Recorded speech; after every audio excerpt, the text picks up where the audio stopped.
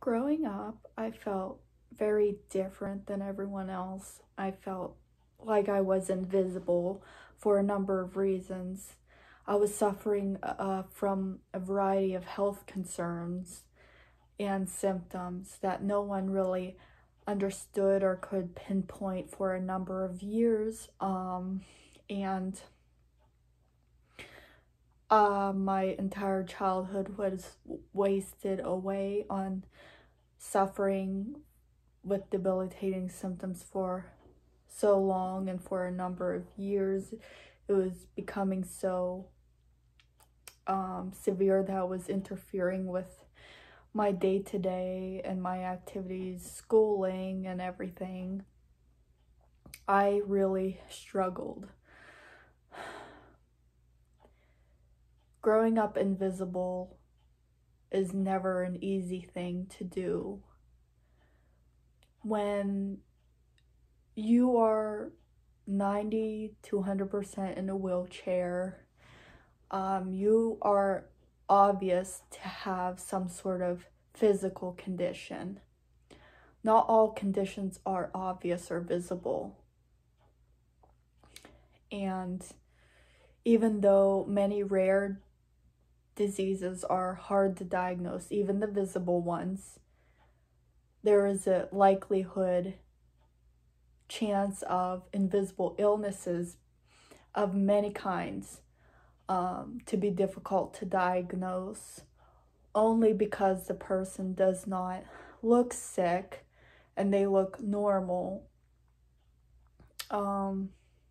Their symptoms does not appear to be obvious, which can be a constant struggle.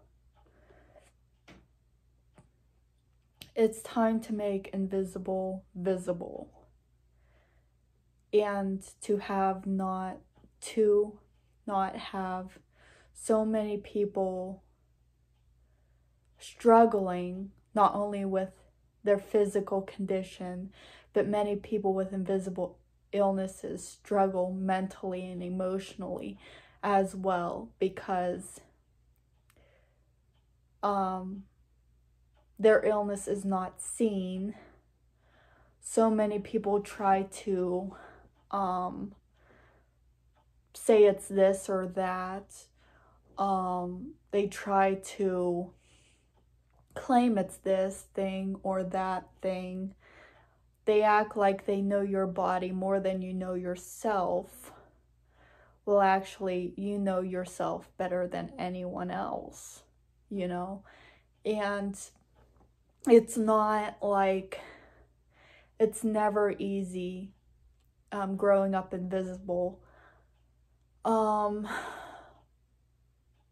suffered for years without getting the appropriate therapies, the medication used to help manage my symptoms. The thing about an invisible illness is when it's hard to diagnose, your therapies, your treatments, your medications, or whatever doctors use to help manage your condition is often delayed for a number of years, because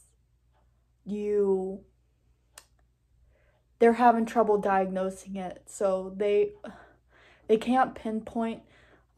They want the evidence saying that you have this condition before they can proceed with like a treatment plan, or the medications, the right medications can be given to you, or the appropriate therapies can be given to you.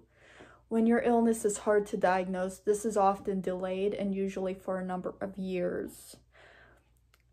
I have a rare neurological condition, and it took a number of years to get the treatments, the medication, the therapies that I needed because to manage my symptoms, only because they cannot pinpoint that they cannot prove I had this condition. I've had several testing done. I've had blood work. I've had several brain scans done.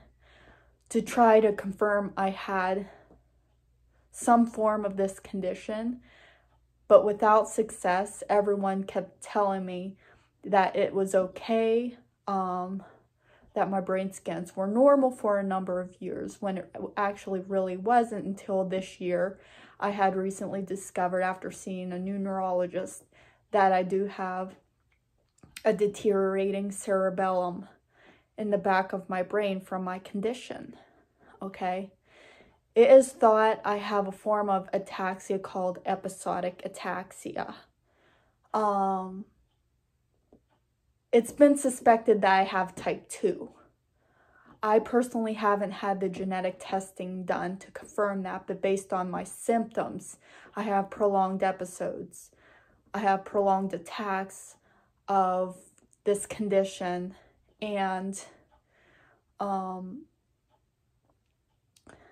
it has caused me debilitating symptoms and sporadic bouts or episodes.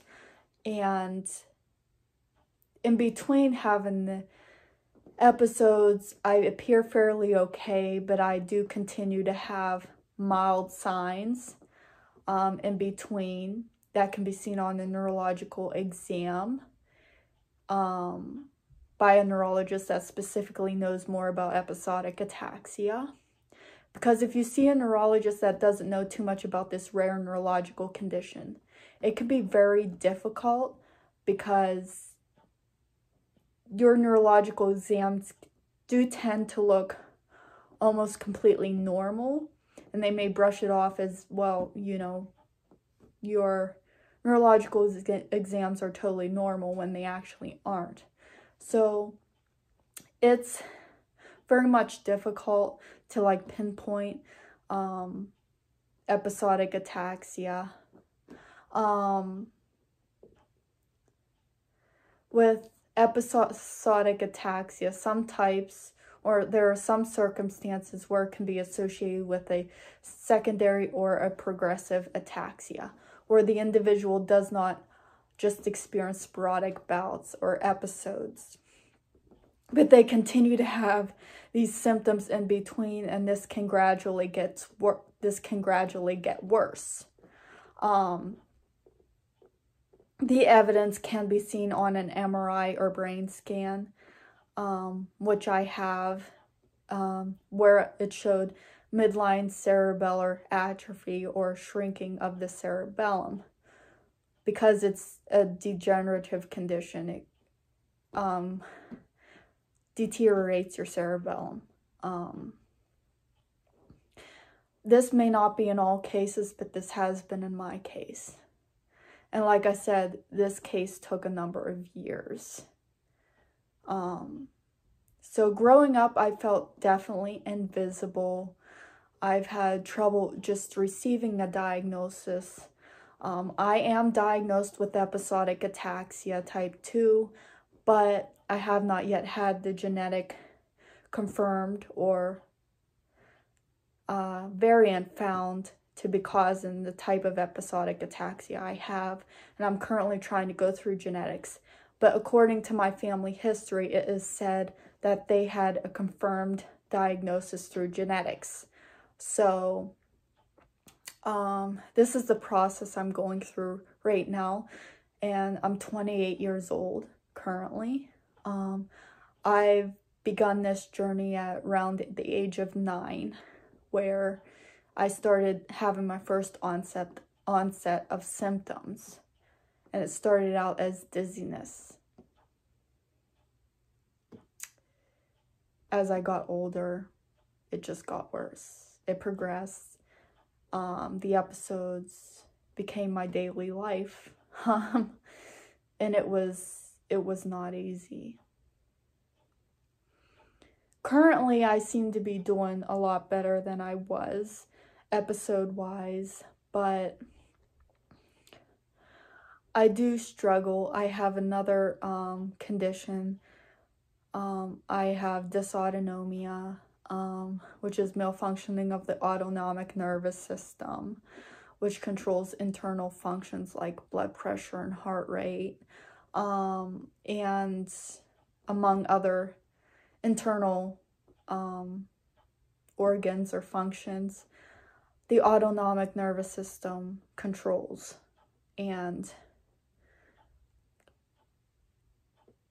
But I do frequently use a wheelchair because I do experience bothersome symptoms even when I'm not in an episode of my condition.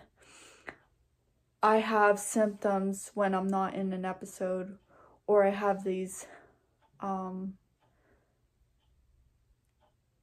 have trouble standing for very long, and I get so tired.